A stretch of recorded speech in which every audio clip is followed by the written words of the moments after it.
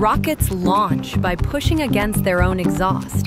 They burn fuel, usually a mix of liquid oxygen and rocket-grade fuel, in an engine chamber. That combustion creates hot gases that shoot out of the nozzle at high speed.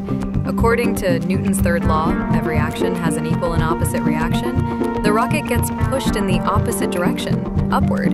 Rockets don't need air to push against. They work in space because the force comes from the exhaust, not external contact.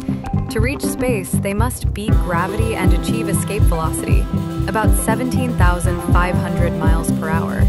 Multi-stage rockets drop used sections to shed weight and climb faster. Computers on board make tiny course corrections constantly.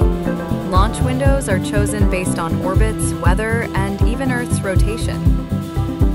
It's not just fire, it's physics, math, and timing. Every launch is a perfect blend of explosion and control. From countdown to liftoff, it's humanity's leap skyward, powered by science